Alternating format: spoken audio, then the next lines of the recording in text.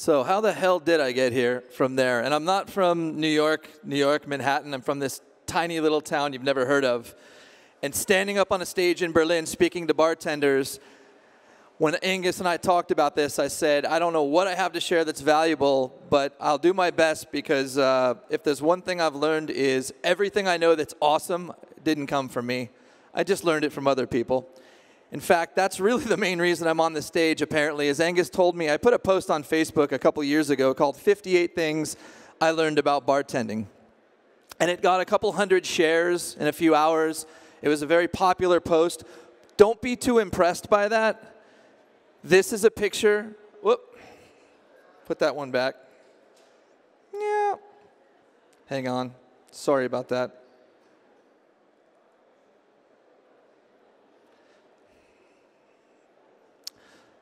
This is a picture I put up that got over 1,000 likes of a blood moon that I said was taken in my hometown of Las Vegas, where we don't have an ocean. And there's a sun rising behind it, and the moon is giant, and the moon is in front of the clouds. So don't give too much credit to things that end up online. But some of the things that were on there included the weeds always start with one drink. And probably my favorite, if you're not having fun behind the bar, you're not taking your job seriously enough. That's from an anonymous bartender in DC. So he asked if I'd come up here and share things, not just about bartending, but whatever it is that I've learned that's helped me in my career get where I am that maybe has some value to you. And the real reason I think I'm up here, and my first bit of advice is try not to die. Being old helps. The older you are and the longer you do things, the more important people think you are and the wiser they think you are, even if you're not, like me. So now you're laughing in your head or wondering like, I don't get it. I said in the presentation title that I am the clumsiest bartender to ever live. Does anyone want to perhaps argue with that and think that they're just as clumsy as I am? You're not, I promise. Exhibit A.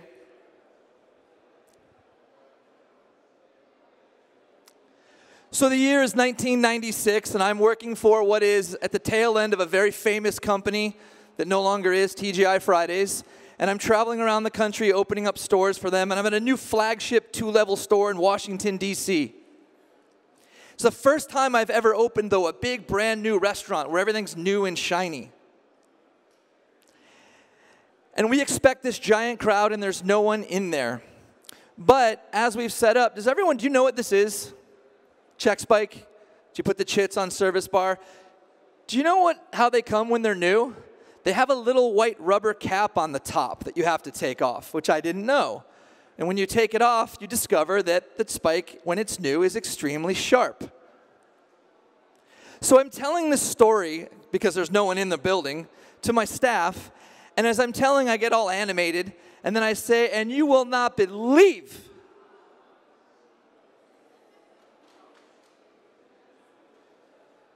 what happened. Now, my coworkers thought I was kidding and that I was just holding it on the side, so I had to show them that it did actually sever into my hand and go right through my hand. And then I had to head off to the hospital, where I found out that it was about 1 millimeter away from a nerve and I would have passed out. So we took it out, and of course, I went back to work. Why wouldn't you? But if you notice, I definitely made sure to take the time to stop and take a photo of it. This is pre-smartphone, so we had a camera out with film, if you can believe it. And that's my second bit of advice. If you're going to laugh about it someday, you might as well start now. And that is so true in anything, because in this industry, we're all about thriving under stress and pressure, more so than anything I've ever done. But if you can't find the fun in that stress and pressure, maybe you find someone that you know in a kitchen or wherever they are, behind the bar. You all have that coworker or that friend, that person who's like laughing when you're in the weeds, like thinks that everything is fun and funny. Buy them a drink, sit down and see how their crazy brain works and what makes that work. As you notice too, I'm in my mid to late 20s here. One of the things that makes me wonder how the hell I ever got here, I first started making my dad's gin and tonics when I was 10 years old. I threw my first illegal party in my mom's backyard at the age of 15 in high school. That's me at 15, not 7. even though it looks like it. And I know what you're thinking, well, you're probably just a late bloomer. You'd be wrong. That is me my first year of bartending. That is me at 18 years old. Needless to say, it was not that easy getting a bartending job. In fact, I heard no a whopping 30 times. I went out to get a bartending job. I got literally laughed at when I walked into bars. They looked at me and said, "You want to bartend?" And it didn't upset me because I also had the good fortune of having a sales trainer who happened to be one of the best in the country for another job I had, because I always had 2 or 3 jobs. And he told me something that always stuck with me, which was that really it's always just statistics. Whatever it is that you want, it's all just statistics. So how many people in here want to own their own bar one day? Anyone in here want to own a bar? Don't be shy, admit it. You crazy motherfuckers. All right, so you want to own a bar. Anyone wants to be a brand ambassador or launch their own product or their own spirit? How many times have you asked for that dream to come true, the people that can make it happen? I learned that in sales, the average salesperson asks for an order twice. The problem is the average human does not say yes to the order until the 5th try. So most people that are selling just give up too soon. I was a persistent little bugger, so I knew and got excited every time I heard no when I asked for that bartending job, because I knew it was just a numbers game. And the more no's I heard, the closer I was to yes. When you make those mental flips, because it's so natural to be rejected and feel bad, embrace the freak inside of you and be excited to hear no, because you know in business, you know that eventually if you keep asking and listening and modifying what you're telling people to give them what they want, you're going to get the yes. So despite all this clumsiness and looking so young, I did manage to scratch out a career, because I'm sure most of you have no idea who the hell I am, to scratch out a career that impresses my mom. Like this one, for example, is one of my favorite, the 6 national and international bartending titles. At least 3 of those are legitimate. I'm just going to let you know right now. They weren't voting competitions. And then eventually, I also did this. Somebody clap to make me feel better, please. Thank you. Oh, stop. Cut it out. Knock it off. And now, right now, today, most importantly, I am here with you. All of you. 안녕하세요. So, what I'd like to do today, what I'm hoping in this hour, is that each and every one of you will walk away with one new idea, something that I spark, maybe light a fire for something you've always wanted to do or you're trying to work on now, and if nothing else, give you at least one laugh, especially apparently if you are a naked, bald guy. So the first thing I want to talk about is innovation. Innovation's funny if you think about it, because really what's behind being an innovator is telling the world, so there's been billions and billions and billions of you, but I thought of something that none of you thought of and made it happen. That's a pretty crazy thought to have in your head, that you're the first person to actually think of something. Or worse, the other kind of innovation is the kind of person who says, you know that thing that we're all sure is true? I think it's wrong. I'm pretty sure we're all doing it wrong. Innovation is lonely. So if you want to do something different, if you want to disrupt an industry, if you want to change the world, just realize for a while it's not a popularity contest. You're probably going to be pretty lonely. There was a time when we were sure as a species that our planet was flat. Common knowledge, everyone knew it. And then at one point, someone, we think Pythagoras, but probably not, but a Greek probably, set out to show that, no, I actually think that's wrong. The earth is not flat. It's, in fact, a ball.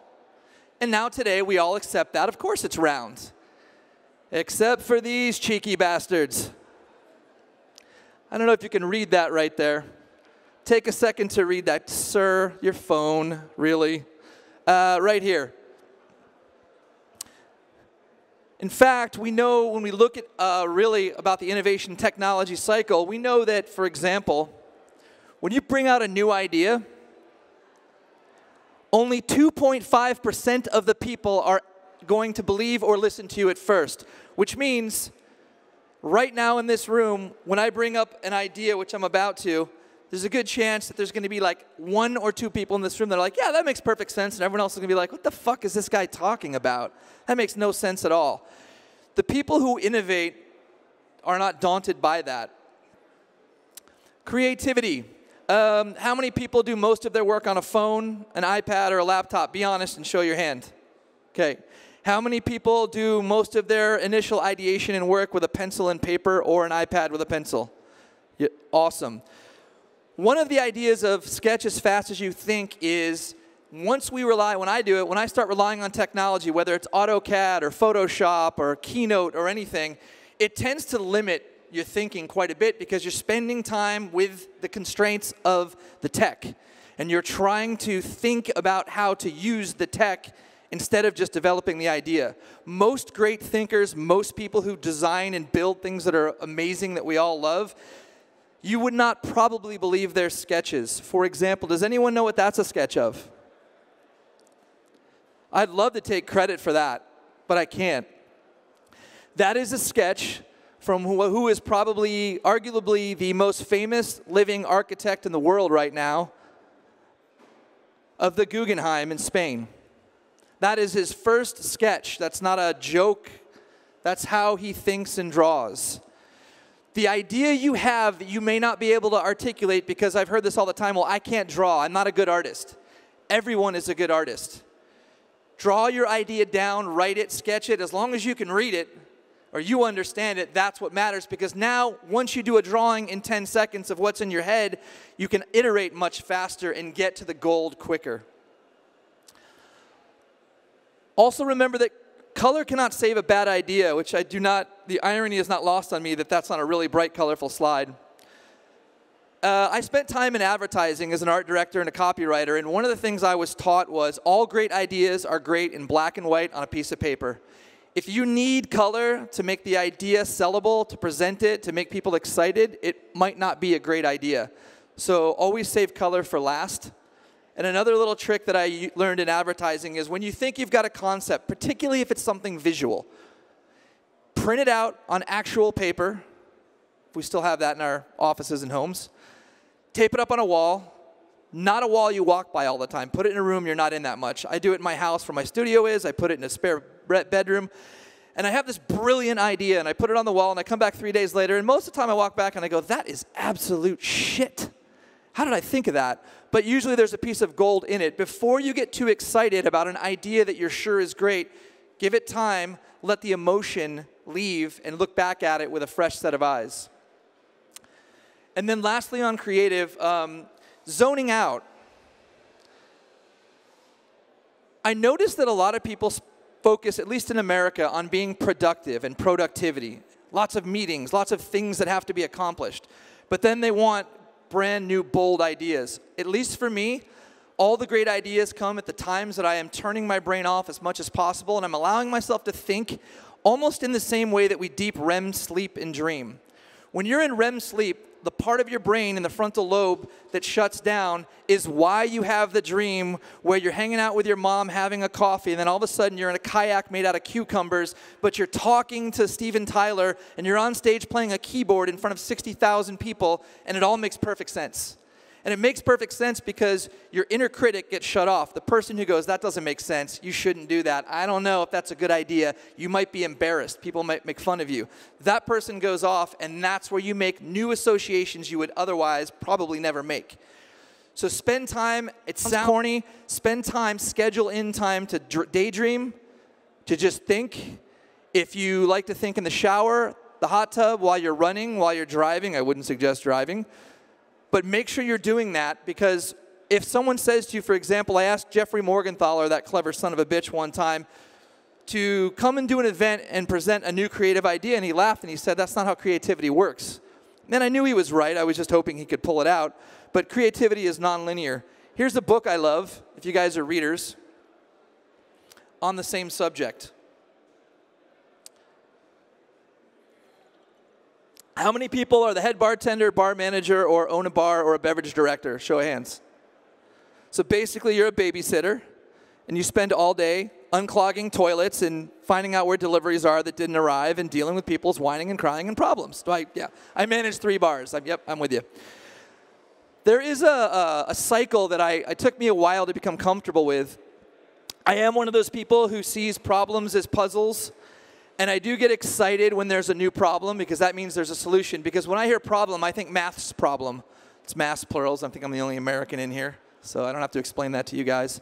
But I usually end up being very frustrated as I try to solve for that. And as I grew up and as I worked in bars and restaurants and with clients, the frustration was something that tended to bother people. And I thought, oh gosh, I'm not supposed to be frustrated. I think there's a point where you reach a balance and you realize that frustration is so important. Most artists are very frustrated people. So if you find yourself in that space where you're working on something and you're getting really frustrated and it's frustrating other people, just go isolate yourself. Frustration is good.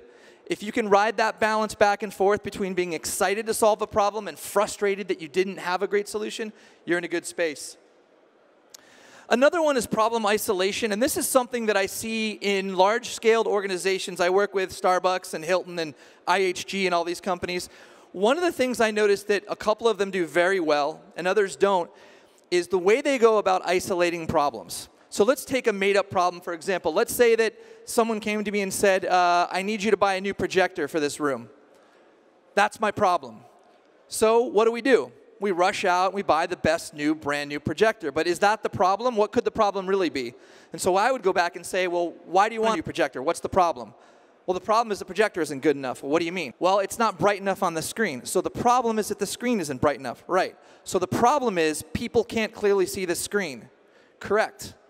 Well, now instead of going out and spending 2,500 euro on a new projector, maybe we could spend 600 euro on a new screen, or 150 euro on a light bulb, or what else could we do? Dim the lights. You know, a lot of times identifying a great solution is really about starting by identifying the true problem. And then for me, the next step, and I learned this from my programming days, I had a lot of careers. I'm like 507. Yoda and I were in school together, is to enlarge the problem area. And this is one that I made the mistake a lot. And I don't know if you've made this same mistake, but when I was younger and doing beverage development and training bartenders, I'd come in, guns blazing, this is what we're going to do and here's how we're going to do it, because this is great and I know everyone's going to love it.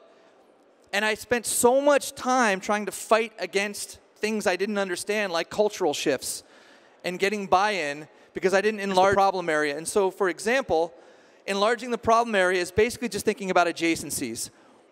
This is a great solution I have, but what happens when I plug it into a system? What do I affect? What do I change? When you roll in as a consultant or an ambassador to present new recipes to a staff, if you enlarge the problem area, what's the real problem with rolling out a new beverage program? What's the real problem? Nobody? Buy-in from the bartenders. Getting the bartenders to want to make those drinks, to accept that your drinks, that your recipes are going to be better for the bar, for them, or whatever. And so anytime you're looking at any problem, before you jump to the solution, I like to jump out. And then the last one is smoke a joint, and I did put that on a slide. Only 15 grams in Berlin, apparently. Not that I know that. No, you can laugh, but I would say to you, again, find a way to shut off that logical brain once you have what you think is a very logical, smart solution, to allow yourself to have that creative thinking, to really, people say, well, let's think outside the box. You can't think outside the box the same way you think inside the box. You can't be in a meeting talking about logistical, top-level, and very low-hanging fruit, very important systematic ideas, and then suddenly have an incredible inspiration.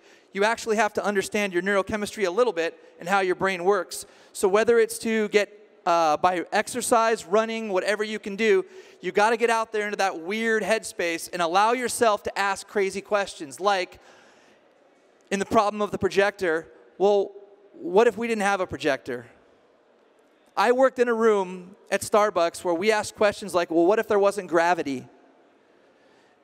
And what I didn't know when they brought me into this room in their skunk works was they asked those kind of questions early on with new people because they want to see their reaction. And the people that go, well, that's stupid.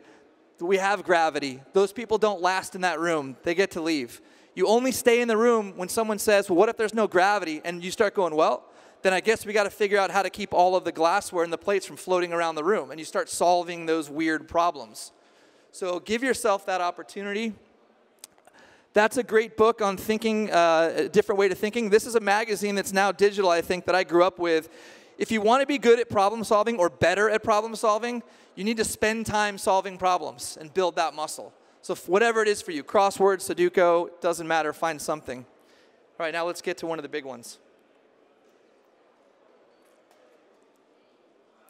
It's pretty ballsy, right? Getting up in front of a room of bartenders and telling them how to bartend. Yeah, whew, careful. One of my favorites is this one. Learn the drinks so that you can forget them, so you can focus on what's really important, people. Not just for that obvious reason, but whether or not you're aware of it, you all do it. You may not understand how your brain and your body works. Maybe you do. I didn't. Now I do. You have two types of memory, implicit and explicit. Your explicit memory is the one that really doesn't help you be faster. It just helps you in the moment. The implicit one is the one, it's what we call muscle memory or procedural memory. Everything you can possibly do that you can make automatic by consolidating the memory through the brainstem allows you to have the time to get your head up and look around the room. And I say this, if you find yourself now or in the next 35 minutes saying, yeah, I already know that, I'll just let you know that's a red flag for yourself. If you say to yourself, I already know that, I did this a lot when I was younger. I hopefully don't do it as much anymore. You're missing some of the real gold and the value that's trying to be communicated. So I'm going to deep dive now to take this obvious thought a step further. You don't have to put your hands up, but everybody knows bar or bars where they take Hawthorne strainers and they hang them on hooks, correct? You've seen this? Show of hands, who's seen this before? Very few people? Well, it's very big in America. I don't know who started it, but taking Hawthorns, a lot of them, and putting them on a little hook on the bar counter. The problem with that is the part of your brain that does tracking, which is searching for objects, is right here. It's your frontal lobe. This is that inner critic. It's what we need for decision making and higher thinking. Whenever you can't find something, even if it's by a couple of millimeters, if you miss an object, it turns on your frontal lobe. Your brain has to search for it. So now two things are happening that you don't want happening behind the bar. Number one, you can't listen to people because you can only process, the frontal lobe processes one thing at a time.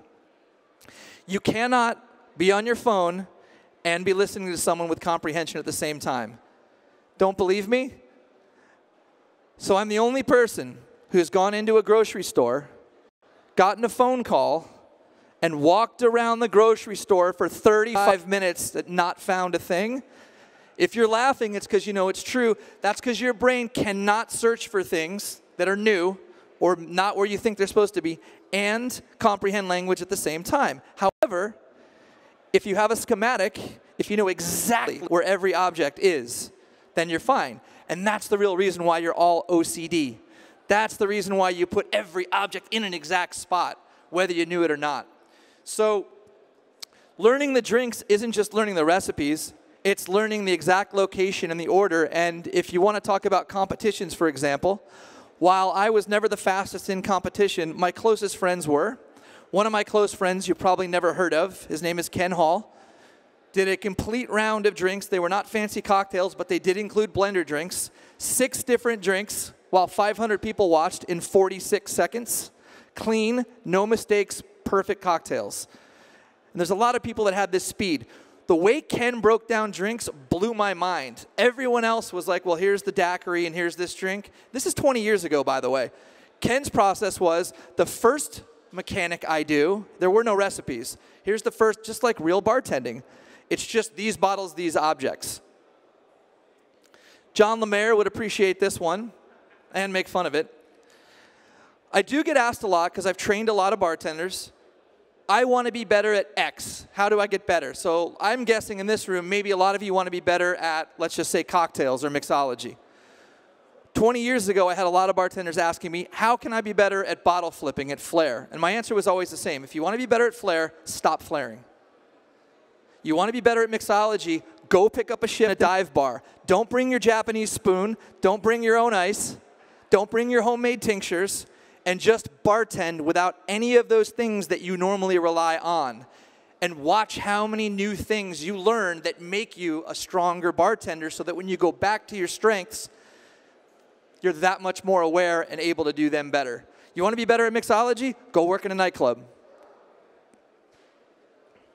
Here's a fancy one meant to try to impress you that I know big fancy words. This is the fancy scientific word for what we all know as being in the zone. How many people, has everyone in this room bartended? Show of hands who are or have been bartenders. My greatest love behind the bar, absolutely, I will admit it, was being in the zone making drinks. I love talking to people, but I love being in the shit, knee deep, nothing but asses and elbows. The printer's going off, people are all freaking out, and you're just in the service bar, just knocking drinks out. I love that physical feeling, and I loved when I dropped into the zone, just like in sports. That zone is called transient hypofrontality, and basically what it means is, in order to get to that place where your brain releases that slurry, that brain chemical cocktail with dopamine and all those other chemicals, you have to turn off the inner critic who is in the frontal lobe. And that's why, for example, there's a little tiny company that knew that and were very clever in their marketing. If you've ever had a coach that said, get out of your head, just shoot the ball, just do it. Just do it is transient hypofrontality. Stop thinking, it's leap before you look.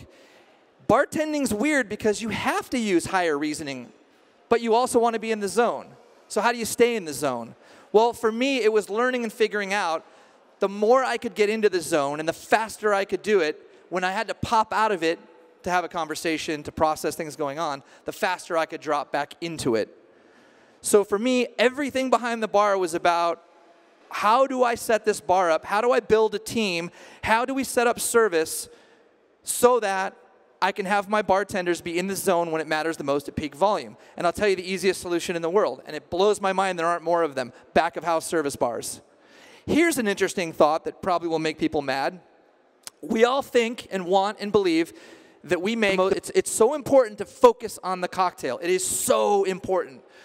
Look at the temples to cocktails we've been building the last 10, 15 years. And I love them. You go in and it's mesmerizing, and they're all in front of the guest. I know, because of my hobbyist fascination with neuroscience, that it is impossible to have total and complete attention on something and something else at the same time. So if you want to make the most pristine, perfect cocktail possible, that means you really need to basically block everything out. And don't worry, we don't have any muggle folk in here, do we? Are there any daywalkers? It's just bartenders? They don't know our secret. They don't know that we're like, uh-huh. Yeah, oh, right on, man. Oh, yeah, I hear you. I don't hear you. I'm not listening to you. I'm up in my head with that list of 40 things I have to do, trying to take care of this entire staff. But the ability to just focus on that drink is absolutely affected by what's around me. So why don't we take the one station that does the most and put it somewhere where they can focus on it, instead of, here's your service bar, here's your 14 servers, and here's 3 drunk guests screaming at you and tugging on your shirt. Hey, yo, can I, hey, bartender, yo, hey. And you're like, can't you tell I'm busy? No, they can't. They don't care. I don't know if this is a problem over here. I don't know who started this. It's probably an old friend of mine. But in the U.S., there's a lot of shaking, and it looks like this.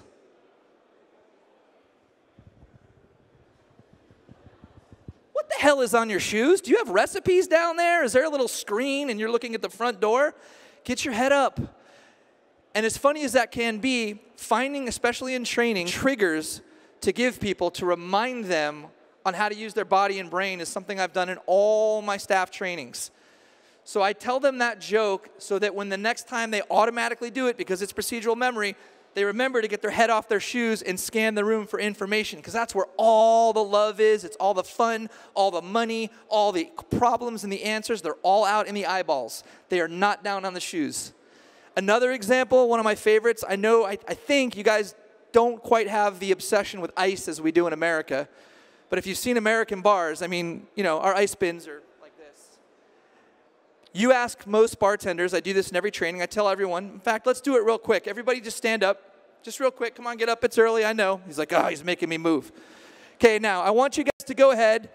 Don't think what I'm trying to get to. Just be honest and real. Right now, just up a glass. Go ahead right now. The way you normally do it, grab a glass and a scoop or your tongs and pantomime putting ice in a glass. Go ahead and do it. Don't lie. Be real. Okay, go ahead. Everyone do it. Oh, you're such a bunch of liars. Sit down. So 90% of the time when I do this, almost everyone in the class does the same thing. They drop their head into the ice while they scoop. And I say to them, why are you looking at your ice? I mean, do you think you're going to miss it? It's this fucking big. So I do that on purpose so that when they go back and do their demos while we're training, that's their trigger. They catch themselves looking at their ice, they break the synapse between stimulus and response, and they put a new habit in, which we're about to get to. The thing that I wish I saw more of, and I'm reading more articles about it, but I'm hoping we see it more and more, is realizing there's 3 levels of service, if you want to be simple about it, right? Primary, secondary, and tertiary. You guys all know what primary and secondary are. Tertiary is just a fancy word for 3. Third level service is very simple. It is what do people want that has absolutely nothing to do with the drink, the food, the building they're in right now. It's hard sometimes for hospitality staffs to remember that we are not the sun that the world revolves around, that we are just one little sliver of someone's day. Where are they in their day, and what do they want besides that drink? Are they here to meet someone, to be left alone? Do they want to feel safe? Do they want to meet a stranger? Do they want to find directions? Whatever that is, and not just conversationally. What kind of mood are they in? Getting to the tertiary. The problem is, you can't get to the tertiary without constantly returning to the primary service and the secondary. Because when you do, you have the bartender who sits in the corner having an amazing conversation with a guest for 45 minutes while the whole place goes down in flames and everyone else is picking up the slack. But getting to that tertiary is hard because you've got to constantly stay up on the service piece to be able to get to the hospitality. And in that vein, at least for me, my favorite analogy for what bartending really is, it's a reverse mullet. You guys know the mullet? Reverse mullet, right? It's party in the front, business in the back. And so when I set up events and when I'm working, I heard, it's funny, I had a friend tell me years ago, they said, you know, there's 2 Tobins. I'm like, okay, so you're saying I'm crazy? I already knew that. He said, no, there's the one when we're getting ready, and it's nothing like the one that's out at parties and out when you're bartending. I'm like, right, because when I'm getting ready, I'm preparing for war because I want everything overstocked and set up for everyone working so that as much of a pain in the ass as it was for me to do that, when you walk into the room and the party starts, I can be fun. Because I can't be fun. How many people bartend but also are managers or owners? For me, maybe just because I wasn't great at it, that was the hardest struggle I ever had. How do I stay that fun bartender when I'm in my head going, Jesus, are they going to trash the bathroom? Oh my God, late to work again. Crap, that table 34 looks terrible. Where's my staff? And thinking about all the business problems instead of focusing on the hospitality. Here are 3 books that for me help me. I love thinking about how the brain works and figuring it out and then going, so what are the things I can show to staffs? How can I embed this into their workflows? They don't have to know about it. We don't have to try to be fancy. How can I leverage the best of human neuroscience and neurochemistry and physiology to create the most incredible service possible?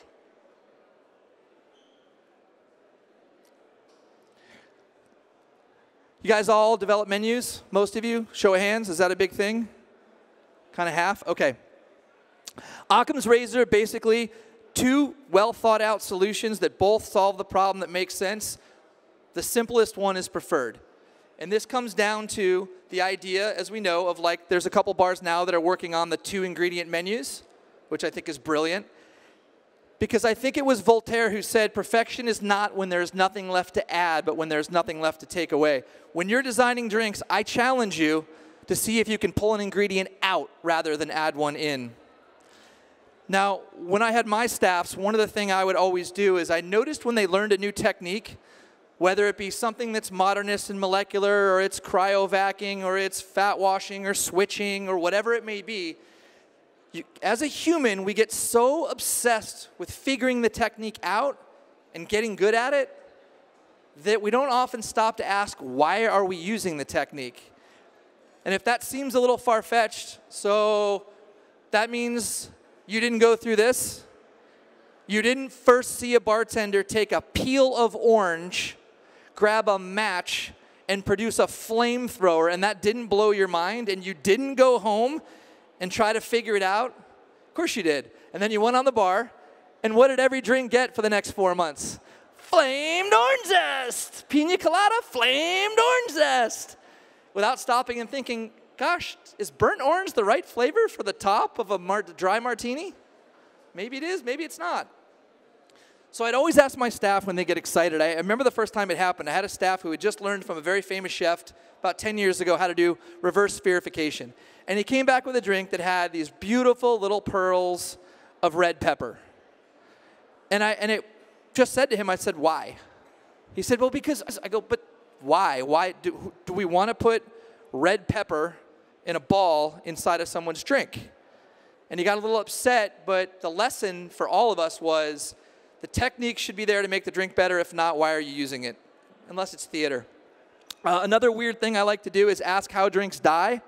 So do you guys do this? Do you make a drink in drink development and then you time it and watch it die and taste it as it dies? Do you think about enlarging the problem area? When you design a drink for a client or a customer or a venue, do you think about the atmospheric environmental conditions? Are there bright lights? Is it outdoors? Is it hot? Is it humid?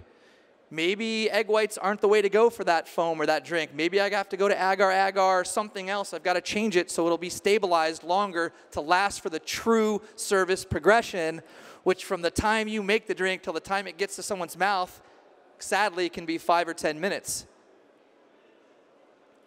And these are the 3 of my favorite books. This one was around long enough for me to take advantage of. Unfortunately, those 2 brilliant books came out much later. By the way, this one right here from Jeffrey Morgenthaler, there is no better book on the planet if you've got a really short, wobbly coffee table leg. You just stick it right under there, never moves. Please make sure he knows I said that.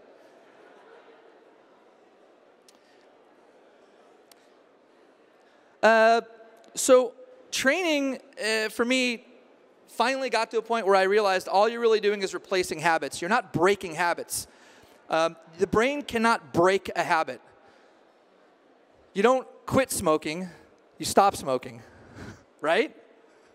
It's a very hard thing to do. What you end up doing is once your brain develops those neural pathways and myelinates them to create this strong conduit where electrical impulses say do this, it's extremely hard to break the wiring. All you can do is kind of put a detour and take it somewhere else. So in training, you're replacing habits, and I'll give you an example of one that's been very effective. There was a day when we all knew that the people that came through our doors were called guests. That has changed, at least in America, and now the word customer comes up a lot, which kind of makes me like, customer. It's not a customer, it's a guest, like in my home. So I was trying to change the culture of a little company, Starbucks, the entire company, because they call the people that walk into their buildings customers. But I didn't want to insult anyone, and I had to figure out how to do this. So what I've used for years, and I used with them, is we have a conversation early on that says, hey guys, let's just try this. Instead of the word customer, let's substitute it with guest. And I need your help with this for all of us. So what we're going to do as a group is anytime you hear one of your colleagues say customer, just do a little rap on the table or the bar so they'll know. Now here's the gold. That's not the gold. And I tell them this stuff. I involve them in the thought process and the strategy of why we do things. That is not the gold. That is obvious. Here's the gold. If you say the word customer and you hear the knocking, you have 2 choices. You can be that Cro-Magnon man that gets upset because you didn't do something perfectly, and then your brain reinforces the negativity, and now it's a pain point, or you can realize this is awesome.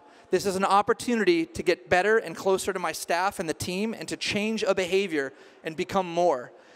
That's what I hope for you. I hope when you hear that knock, you get excited. And when we frame it that way, we don't have the resistance to the change, because that's the biggest thing you fight when you try to teach a new staff how to do things differently. They're married, they're attached to that piece that you want to change. So anything you can do to reframe it without embarrassing, but make the group decide and agree and police that effort, that's where I find a lot of success. Contrary to what one inexplicably popular show from America on bar consulting says, you cannot walk into a room, motherfucker everyone, and then walk out and expect them all to want to do the change that you created. Now, I don't say win hearts and minds, because I think winning implies some sort of battle or struggle or victory. Someone wins, someone loses. I always, when I walk in a room, I feel it is my duty first and foremost to earn people's hearts and minds. As a trainer in the bar world, I've tried to find something really simple, but kind of that would blow their minds, that they would realize this isn't like every other training I've been in. We've all been there. You got to get up on a day off super early, like the crack of noon, and go into work, and then have some rep come in and try to teach you about their spirit or their bartending, and you're just like, God, I got out of bed for this. And I know that's in their mind. So when I walk in and I do a training, my thing was to do technical free pouring. And that was a way to show them there is a way, without using any other tool, just a pour spout, to pour quickly and precisely, without spilling, that you may not have ever learned that I want to share with you. And within about 30 minutes, now I've earned their minds, and I earned their hearts, or try to, by listening. And when I say listening, I mean, like, for example, I walked in to do a union reclassification at a very famous resort in the U.S. called the Greenbrier. And I've been training for 15 years. And I walked in, and it's all these bartenders that are in their mostly 60s and 70s, some in their 50s, a couple in their 40s. And I walked into the room, and they were all like this. Every one of them. And I tried to start my training. I got about a minute and a half in, and I stopped, and I said, all right, what's going on? They're like, what? I'm like, what's this? I've done this a number of times. What's the problem? What's wrong? And the shop steward spoke up, and he said, it's not you. I apologize. It's just we've all been here 30, 40 years. You're like the 15th consultant to come in to tell us how to do our jobs better. Nothing ever changes. Management doesn't listen. This is a waste of time. We'd all rather be with our families. I said, well, what isn't management doing? What do you want? And they laughed, and I said, hang on. And I started whiteboarding, and I wrote down the list. What else? What else do you want? What else do you want? Wrote down everything that hadn't been done for the last 20 years. I said, stay right here. I'll be right back. Picture of the list. Went over to Gunnar Cunningham's office, the F&B. I sat down. I said, you know that thing you want? You know how you want to get this union property to accept performance-based scheduling, which unions don't do? I said, I can get it for you. You got to give me this fast. He said, let's go take a walk down to the golf club and see if we can redesign that bar over the weekend and fix that service bar they all hate. And we got them, and we ordered tools, everything right away.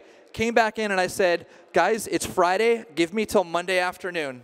Just follow me on this training. Give me till Monday afternoon. If I don't get you some of the things you've never had, you guys can tune out. You can go home and be with your families, and I'll just figure something else out. Earning hearts sometimes isn't just about having weeks and months to get to trust and know people. Sometimes it's just, I think it's about breaking the construct, the fake dynamic we think we're supposed to have, and just getting real and saying, what's wrong? Like, what? Oh, nothing, man. I'm fine. I'm just hungover. I was out until 3 in the morning last night. Oh, okay. Dry mocking. This was something we came up years ago in competitions. When you do an opening, or I do one, I used to travel and guest bartend a lot. And I don't mean like the guest bartending where you show up like 8 minutes late and you make like one pre-batch cocktail that you pour out of a pitcher and smile for the camera. I mean where you show up to a bar you've never worked in and you get back there and you pull a full shift and you ring things in and you're not a superstar, you're just some dude from somewhere else or some lady from somewhere else. Well, the survival technique that I learned from competing in speed competitions that I would use there is to go in early when no one's there and dry mock the drinks from their menu. Because like most people, I have a really hard time. I can memorize a drink recipe, but then when I go behind a bar, it's like, I don't know where any of this shit is. So the first thing I would do is, and dry mocking is basically, there's two versions. And I do this with all my trainees because it saves so much on product cost and time. And what I have them do is they make the drinks at real speed, pantomiming and grabbing every object but not pouring it. So they grab the glass. They pretend to ice it up. They pick up the gin, the Campari, and the sweet vermouth. And they show and they say, that, and if they're using a jigger, then fine. They say what the amounts are out loud. They do the whole process so that I can correct them or we can correct each other before they waste the product and the time of resetting the whole station. So that's one version. Do you guys do that? A few people? Cool. Here's the really crazy, weird version that tricks the brain. You learn things faster when you chunk them. For example, put your pens down. I want everyone to remember this. 702-363-0951. Right? What if I said 702-363-0951? Phone numbers, at least in my country, are chunked so that you remember them better.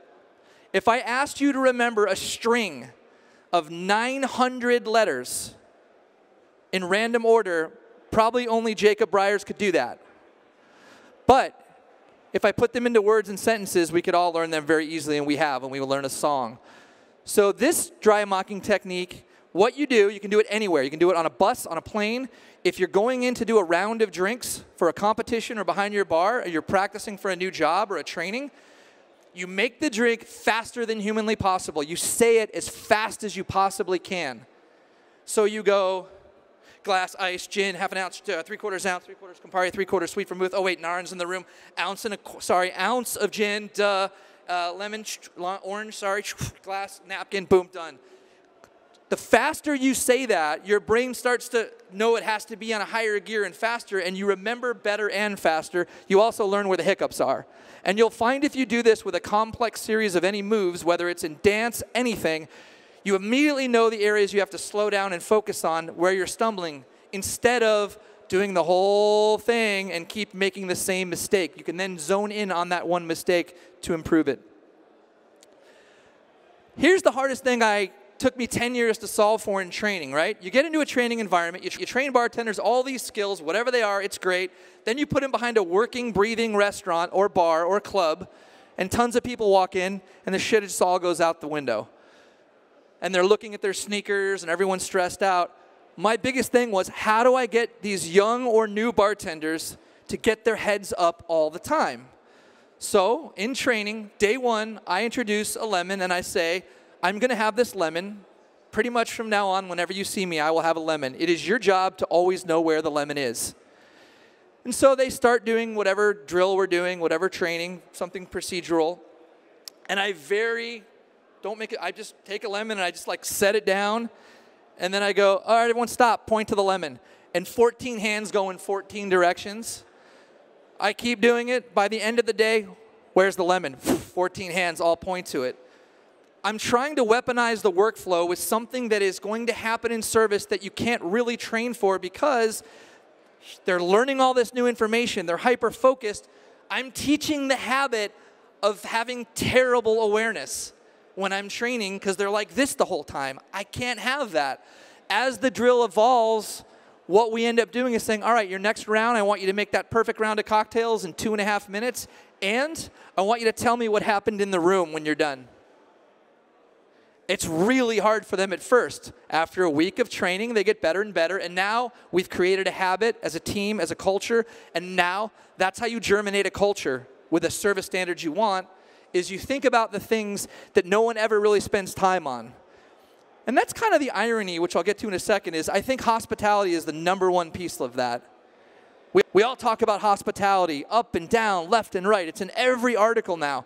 When's the last time you were in a lineup and instead of talking about the specials of the day, someone said, so what are we going to do today to improve our hospitality? What's something we can all do? And actually talked about something. I'm sure Nectali does. I know, I've been to his restaurant. And I'm sure a lot of you do, but not enough people do. Just one thing, too. How many people in this room think they're a pretty good trainer? But you don't have to be shy or fake humble. Who's a pretty good trainer? Yeah, everyone that trains, they'll just ask them. They'll say, I'm a good trainer. There's only one metric for how good of a trainer you are in anything in life. Did your students learn? If they didn't learn, it's my fault, not theirs. Every time, no exceptions. Here's a couple books I love. Sorry that they're all English. I know that for some of you that's a second language. Here's a book that's really not very valuable, and I wouldn't bother buying it. It's not that good. It's also not for sale because it's done. It's just not published. It's written. It's edited. It's ready to go. But it's not that great. But don't worry. I'll bore you a little bit about it. Moving on to hospitality, speaking of which, everyone read this book? Who hasn't read this book?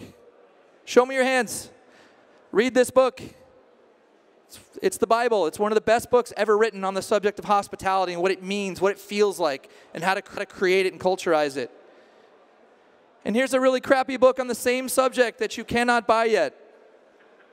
But it hinges on a thought I have. I've never said this next slide to anyone. I want your honest reaction. If you agree with this, I want you guys to clap. If you don't, cross your arms and look mad. I really want to poll you guys. This is my basic theory on hospitality. This is terrifying. If you agree with it, clap. If you disagree, which is fine, cross your arms and give me a dirty look, please. No? Okay. So what I want to do real quick here is just, let's see, 15. I'm going to break this down as fast as I can. The basic theory isn't complicated. It's the ability to have a conversation with a large group of people and actually get a result to improve revenue and hospitality without spending more money. So a service progression allows for great service, but the hospitality, much how music is what happens between the notes, hospitality has to happen between those steps of service, and all of us focus on those steps of service, hoping there's time for that magical dialogue that you can't script for that is hospitality. So how do we possibly improve hospitality without putting less money in the register, without putting more bartenders on? How do we do both at the same time? The logical thought to me was we need to shorten these steps. We need to be more efficient with these steps of service. And if we do that, we create more spaces for the staff, those great people you hired, to be able to add in more conversation, more guest reading, more hospitality. And in fact, in this day and age, if we can remove a few steps like ringing and tendering and automate, we create more room for hospitality. Or, if that's not our goal, if we simply just be more efficient with these steps, then we can actually produce more drinks, more sales, same amount of hospitality, or like in some environments, if we can only have time at peak volume for nonverbal hospitality, for warmth and energy and smiles and handshakes and laughs, we can really throttle that throughput, which allows us to double and triple sales. So when I show people slides where I improve the sales volume of a venue more than 200%, people say, bullshit. No, you didn't. Yes, I did. Here's the sales mix summaries, and this is the system we use to do it. As a team, we got together and said, what venue are we, and what are we trying to solve for? Are we talking about hospitality during peak volume? Are we talking about when it's slow? Or is it a different framing? Is it talking about the style of the venue? If we don't define what the standard is specifically in ways that we can work on, we don't ever get any better at it. It's like, let's just all go out there and be hospitable and show them things in off days, but we don't weaponize them into the workflow. That's always where my brain is. And then we enlarge the problem area and think, well, wait a minute, if you want to do that, why didn't we think about the shape of the bar or where it was put in the room in order to have all of these very important things that get to the customer journey? Guest. In order to get to the guest journey, why don't we think about these things in the design phase and be smarter about why we are making the decisions we're making, instead of just saying, you know what, I think the bar would look good in that corner. But for most of us, what we're focusing on is that singular step of production, which brings us to pretty much my last slide on bar design. So whenever you get into a space where people are allowed to start having some say in design, the first natural thing that happens is customization. And customization is the idea, I want everything. I want all the options I never had. How many bartenders in this room have worked behind a bar where you hate the setup? The equipment, the design, it's difficult, it hurts your body. You could be so much faster if it were just moved. So the first chance, how many people have had an opportunity to have say in the bar they work behind in the design? Show of hands. Do you remember the first time it happened? Isn't it awesome? And didn't you ask for every fucking thing possible? All right, so what I want hydraulics here, and I want the glasses to come up here. They're going to feed from a track in the back, and it's going to be, that's customization. It's where you have to start. You got to get it out of your system. That's the phase we're in right now, and it's exciting because we never had this. No bartender ever designed a bar I ever heard of the first 15, 20 years of my career, and now it is literally happening all over the world, especially here in Europe. This is all customization. And by the way, big round of applause for the person I know that started it the earliest and inspired me the most back in 2005 when I walked into his bar in London and walked behind it and saw that a company decided to manufacture his ideas into a station. The maestro, Salvatore Calabrese. Can we get a little...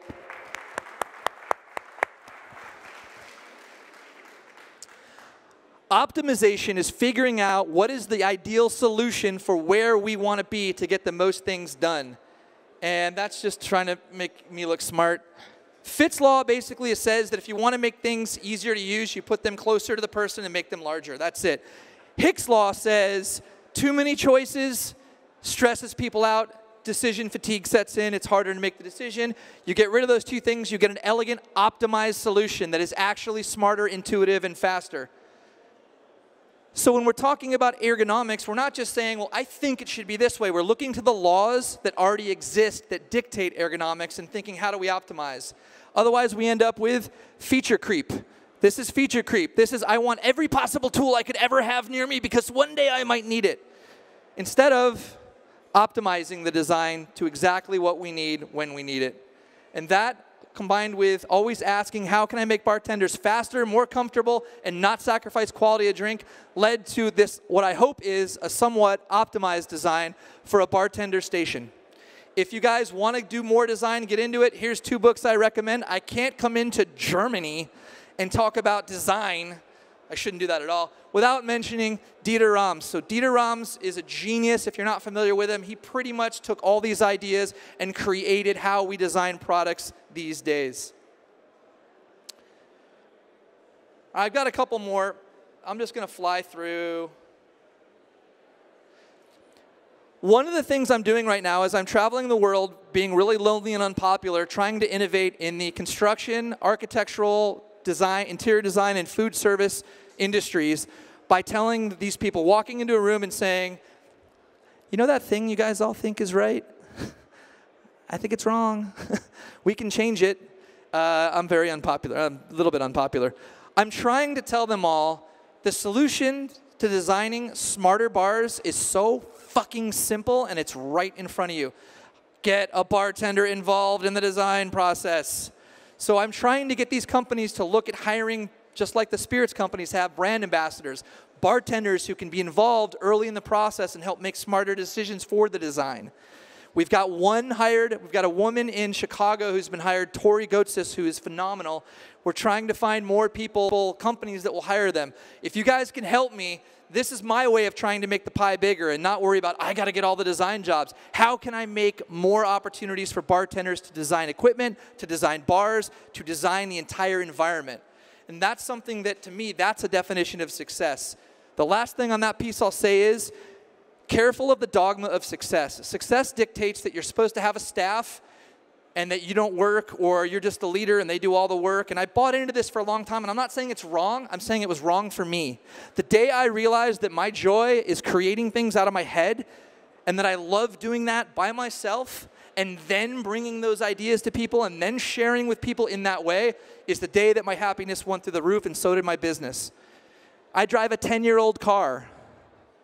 But I also get on a plane and go anywhere the hell I want in the world whenever I want, and I take my little iPad with me and do all my work on it. That was a goal for success for me.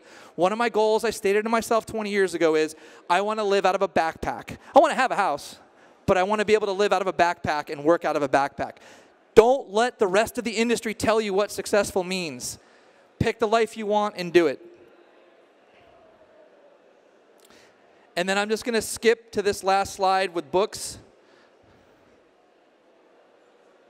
These are 3 books if you want to be a better person. Whoops, that I just flew right by. Questions while we have a minute. Sorry for the anticlimactic final, but these are 3 books that changed my life as a human being. If you're wondering specific ways you can become a better human, or you want your staff to be, or your spouse, or no, if you want to explore that, these 3 books changed the way I see the world and the way that I engage with people, that I couldn't figure out on my own, because I am not only clumsy physically, I'm clumsy in a lot of ways. Does anyone have any questions at all? We got time for maybe 1 or 2. Anybody? You guys aren't real talkers. Not a lot of questions. Nobody? Sweet. Well, then we're finished. Thank you so much for your time. I hope you got that one idea. I hope one little, thank you. Thank you, thank you.